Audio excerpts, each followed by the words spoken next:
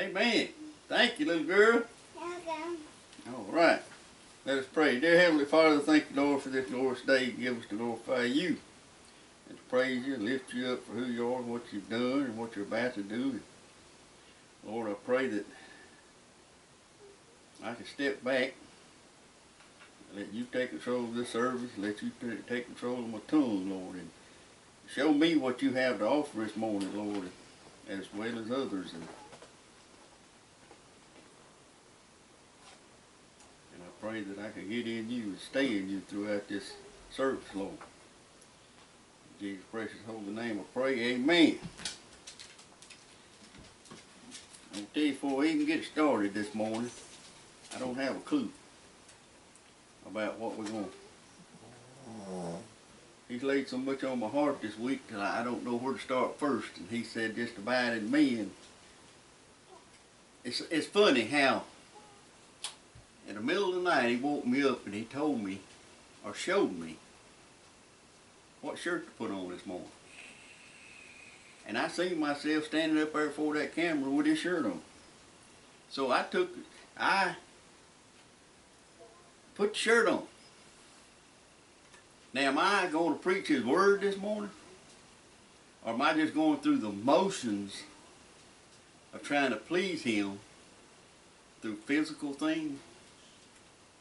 Or mentally things? Or am I going to please him through spiritual things? I need to do spiritual things, amen? I need to abide in him, the sayings that he has this morning for me and you. And as a preacher, I should be able to do that. Because he called me, amen? Praise God, he called me. And that's where a lot of times we get it wrong. We think, I'm calling to God. He calls us. Each and every time, he calls you to do a specific thing. He calls you to be saved. He calls you because he is first. I'm last. And I should remind myself of that each and every day. Amen? Now let's go and try to find something here. Amen? He's already found it. Amen? 2 Corinthians chapter 4. Start at verse 1. Therefore, seeing we have this ministry, wow, as we have received mercy, we faint not, but have renounced the hidden things of dishonesty, not walking in craftiness, nor handling the word of God deceitfully, but by manifestation of the truth, commending ourselves to every man conscious in the sight of God. But if our gospel be hid, it is hid to them that are lost. But if our gospel be hid, it is hid to them that are lost. Come on now.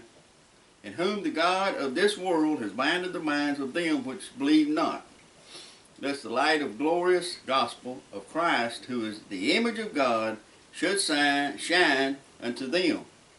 For we preach not ourselves, but Christ Jesus the Lord, and ourselves your servants for Jesus' sake. For God, who commanded the light to shine out of darkness, he shineth in our hearts to give the light of knowledge of the glory of God in the face of Jesus Christ. But we have this treasure in earthly vessels, that the excellency, hope you understand what I'm saying, of the power may be of God and not of us. We are troubled on every side, yet not distressed. We are perplexed, but not in despair. We are persecuted, but not forsaken. Cast down, but not destroyed. And I could go on and on and on what Paul said here in Corinthians. I need to preach the gospel and nothing else. When I stand before this camera, when I stand before God, when I stand before you, all should be on my mind is God. Nothing else. Nothing else. All the deadly sins should be wiped out of my mind. I should be relaying a message to you straight from the throne room of God instead of doing it myself. Instead of sugarcoating it or instead of putting things in there that my mind is dreaming up and not his. I need to preach the gospel. Praise God.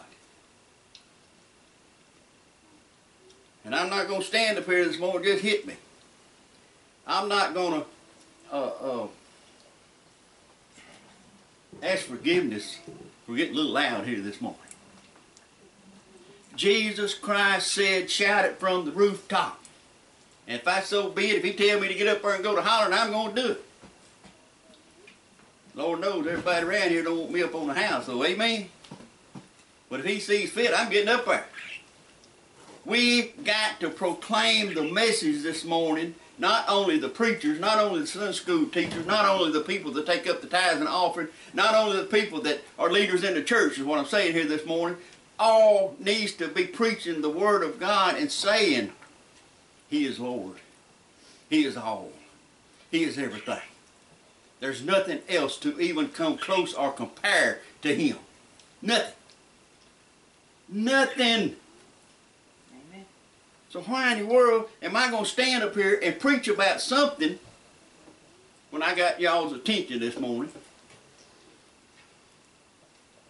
How in the world am I going to preach of myself when God knows what is right? And God can utter the word that you can understand. I can't. And it just so amazes me how I love God all the time and try to do His will and do His plan.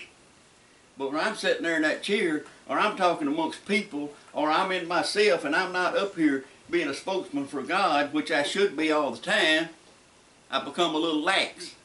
And I start saying what Armin thinks and what Armin believes and what Armin, it don't matter to a hill of beans what I believe, what you believe, or nothing else. As long we got to concentrate on what he believes.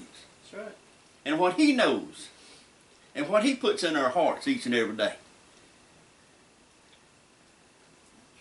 I mean, years ago, I thought I'd be crazy sitting up there in the bed, laying up there in the bed thinking about what shirt I'm going to wear today, what shirt I'm fixing to put on. And now I say, God's telling me that, because I try not to listen to anybody else, but I do. And I hear complaints day after day after day, and I'm not asking no pity party now. Don't get it. I'm just telling you what's truth. What I'm saying here, I get complaints. Now, I get some people saying, what a great job you're doing for the ministry, what you're doing for God. But there's going to be a chosen few going either or. So what I have to do this morning is, what? Preach the Word of God and not worry about the people. If Jesus Christ would have worried about them scribes when He was preaching, if he'd have worried about that 10,000 or ever how many it was there before they broke that bread and He was preaching to, if he'd have thought about what each and every one of them were saying behind his back, could he preach the Word of God? He couldn't preach. Because he would be so concerned about something else. Amen? I know he was perfect. I know he was. But you know he was in the flesh and he thought about things. He thought about things that people said to him. And he had feelings. You know, his feelings got hurt. How could the people that praised him one day and put him on the cross next? And you know, I'm not trying to justify the people, but imagine this day and time if a man come back and walked this earth and said, I am Jesus Christ, I am the Son of the living God. How far would he get down the road before somebody killed him? Or stopped him? Or told him he was nuts and locked him up somewhere?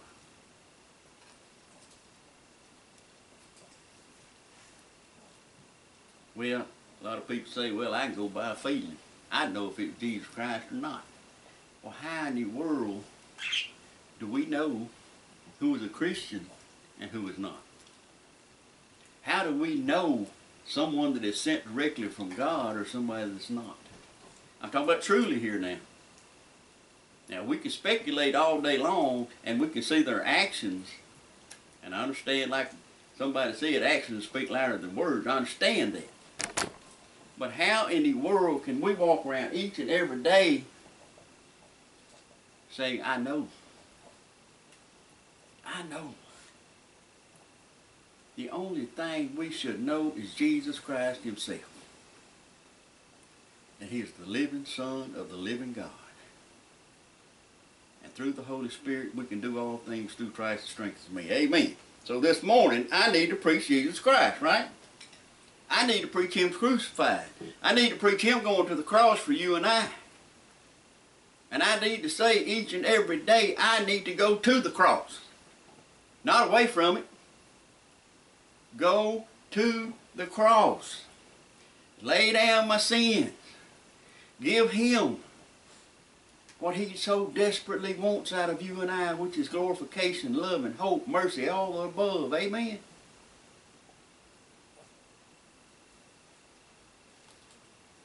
All my life I've seen preachers. And each and every time I come in contact with them, some of them I was kind of nervous to be around. Because I thought how powerful they were. And how knowing they were. And how all they got to do is just say a prayer for me and I'm healed. How I followed the preacher and didn't follow God. How I believed the preacher and didn't know God. How I idolized some preachers and didn't know God. How I wanted to follow each and every one of them and be just like them, a lot of them. Amen? But some of them I was so afraid. And one day it clicked. How can I follow the preacher when I don't have a clue what he's talking about? It's the same way with Jesus Christ. How can I follow him when I don't know what he's talking about? Now, I know I'm not supposed to follow a preacher. I want to add that in there, okay. What I'm saying here this morning is, I sit there in that easy chair and I carry on the conversation. Or if I go up to Walmart and want to talk to somebody. Or if I just sit around idle by myself and thinking. I seem to argue with myself. And I seem to think my way is the right way. And I seem to think all these stuff that's conjuring up in my mind that I'm telling you this morning is straight from the Word of God, but Armin's in the mix. But it's just something about standing up, preaching the Word of God with his authority. He gives me, he gives you the authority to preach the Word of God each and every day to each and every person on this face of this earth. But I don't know about you.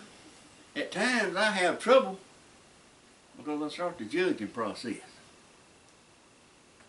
I try to judge before he does.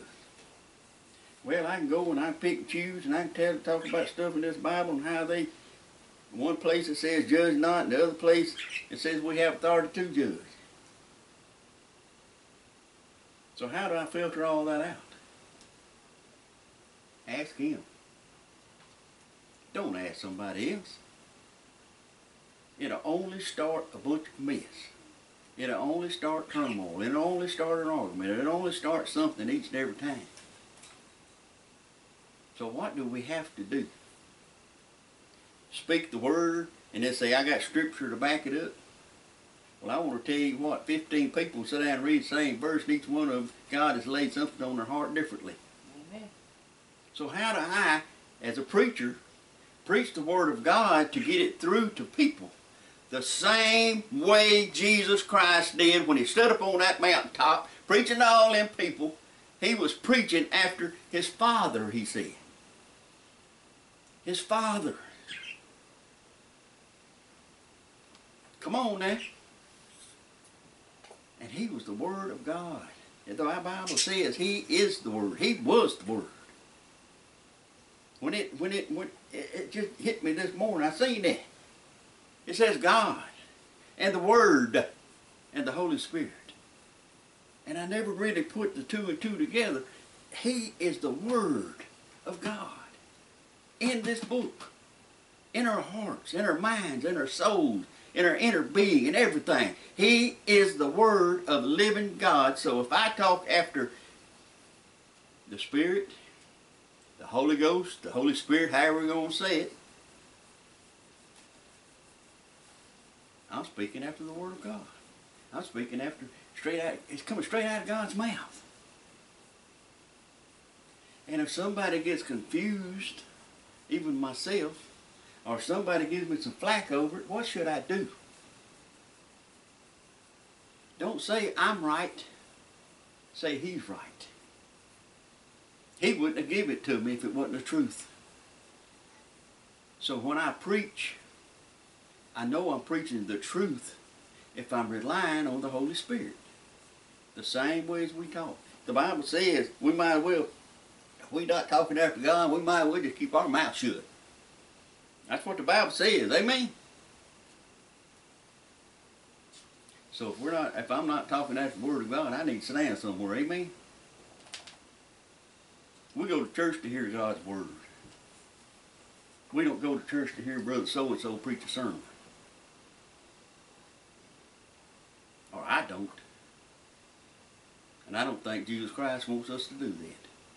Listen to another man. It says so many times here, don't listen to nobody but God. Verse 6 says, chapter 4 Corinthians, 2 Corinthians again says,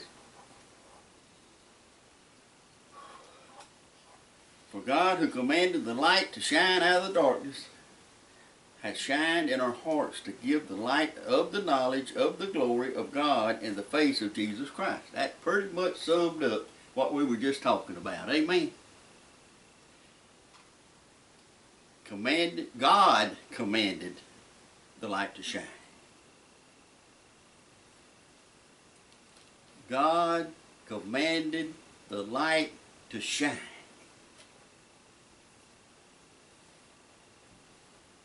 Am I the only one here that got that? God commanded the light to shine. There was darkness in our lives. There was sadness. There was all the above. And I know there is now. I know it is now. If we fall back into it and leave God's light out. But He shines it each and every day, and He shows us the way to go. I was going to preach a sermon this morning about control. I was going to preach a sermon about judging. I was going to preach a sermon just on and on and on. I was going to preach a sermon. But God said, you get up for that camera, you have some faith, and I'm going to tell you what to say. That's what we need to do each and every day. Now, I'm not putting myself up on a soapbox. Amen. I'm telling and I'm saying we need to follow God's voice each and every day before we even open our mouth. That's the way to be Christ-like. Amen. Verse 11 says, for we which live are always delivered unto death for Jesus' sake, that the life also of Jesus might be made manifest in our mortal flesh. So then death worketh in us, but life in you. We have the same spirit of faith according as it is written, I believe, and therefore have I spoken. We also believe, and therefore speak. Now all this I'm reading this morning. If you have time, read chapter 4, 2 Corinthians. And get in the Holy Spirit and let God deliver the message through the Holy Spirit unto you. Because there's some very valuable knowledge in this right here.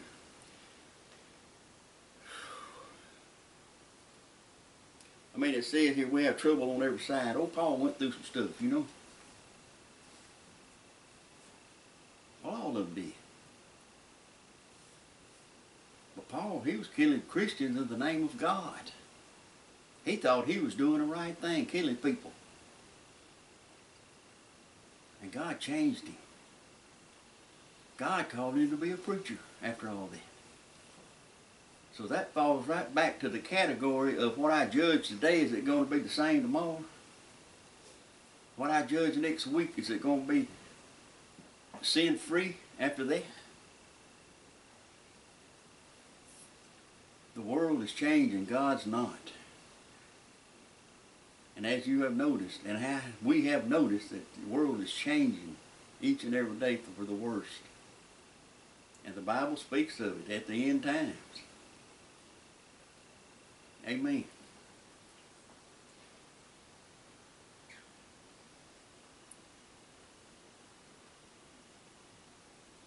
Verse 16. Well, let's go to verse 15. For all things are for your sakes, that the abundance of grace might through the thanksgiving of many rebound to the glory of God, for which cause we faint not, but through our outward man perish. Yet the inward man is renewed day by day. If we let it. If we let it happen. We are renewed day by day. But it says the outward man perish.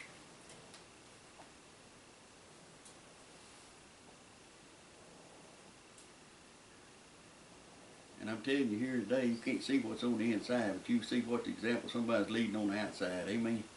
And that's all we got to go by. That's all we got to go by. So if I come up here, oh Lord, I don't want to say this. If I come up here with my hair pink, my head shaved, and I know some cancer victims out there, I understand that, losing their hair, I understand it. But if I do it to my own accord because I want to, well, I don't want to change something that's perfect. Yeah, here goes this old preacher right back into the realm again because God's telling me to do it. Why in the world do we ever want to change something that He made perfect? This earth, look at it. Is it perfect? He gave Adam control over all the fish in everything. And what did God do? What did Adam do with it? He turned it into briars and thistles because he wanted to be in control. He wanted to eat that apple. Amen?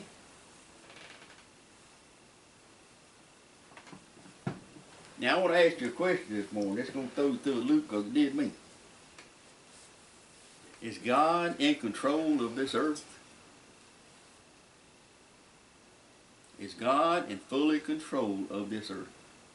I understand it allows things to happen.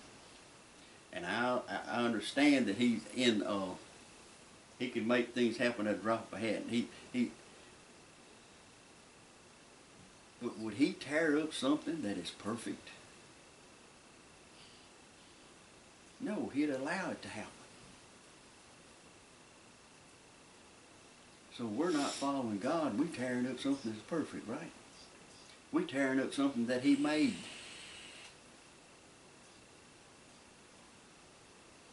I mean, it shows each and every day on the news and everywhere else how this world is going to hell in a handbasket because of people, because of choices, because of being in control. And as we was talking this morning, the world always follows the leader. Amen? So who's in control? I ask you this morning, who is in control? Did He give Adam control and turn around and walk away? Now we come back and check on him. And old Adam done messed up everything. He's standing up there with a naked as a jaybird. Did he find a fig leaf put on? So he took something perfect and made it imperfect.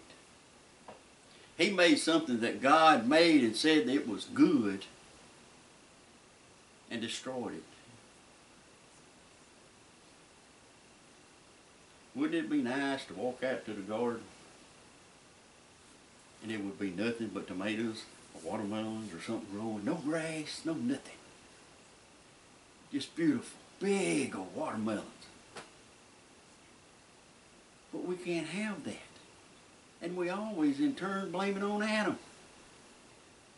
Adam started it. We're trying to finish it. We're trying to make something happen that's going against God's will, God's love, God's grace, God's mercy, everything we're going against. And I have to preach it because He's telling me to preach it. I have to say what He's telling me to say, or I can't be a preacher. I could be a so-called preacher, but I got to preach the Word of God, and I got to preach what He's telling me to say in order to be God's mouthpiece. He don't need me, but He chose me. Just like He chose you. To regroup, go back. And I breaks my heart to no end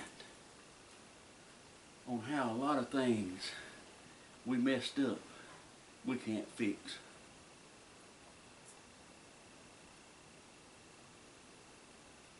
I mean, all these people that have these sex changes.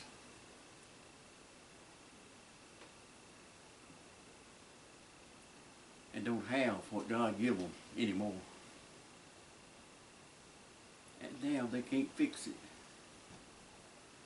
Now they can never go back to what they were. I put a tattoo on my arm. I had one put on there. I didn't do it. Well, anyway, there's a tattoo on my arm.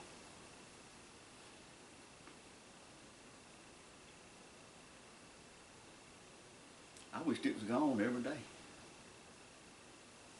Because I'm not living in that time period I was back then. I'm not living in that Satan-filled room again no more. Amen? So I want to be. It's just one of my hang-ups. I don't want to go to heaven with marks on my body. But I can't change it. And I know it's a many person, whether they want to confess it or not, saying here today, I wish I was back like I was. I wish my body was able to produce children. I wish I was able to be called a woman again. God said, I'm going to take a rib out of Adam and I'm going to put it into Eve. And she's going to be his helpmate. Where did all that go? What are we living now? Are we contradicting the Bible? Are we going against the Bible? Are we not preaching the Word of God because of people that's coming to my church have done things to the body that God frowns on? And I don't care what it is, not only the body, but anything we tamper with.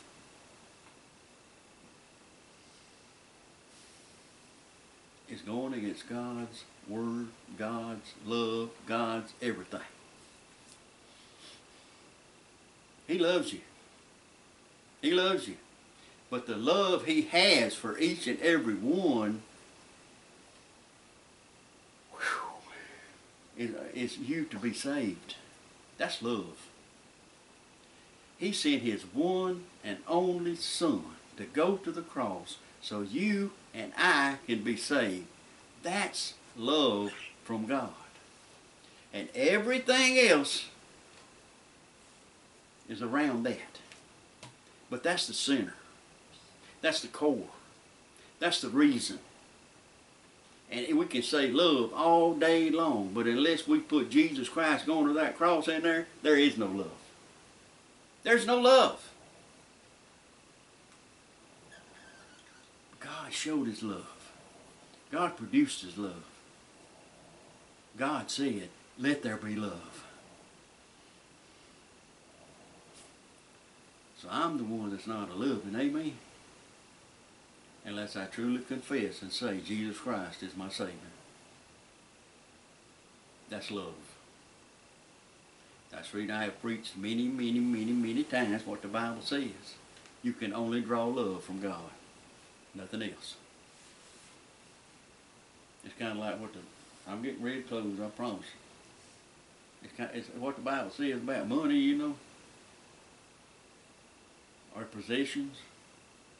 You're going to either love one or the other. You're either going to love God or that.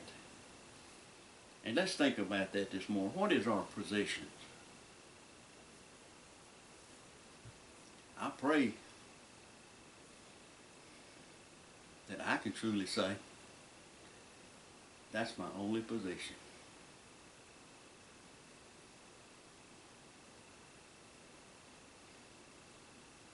Let's get that mindset this morning.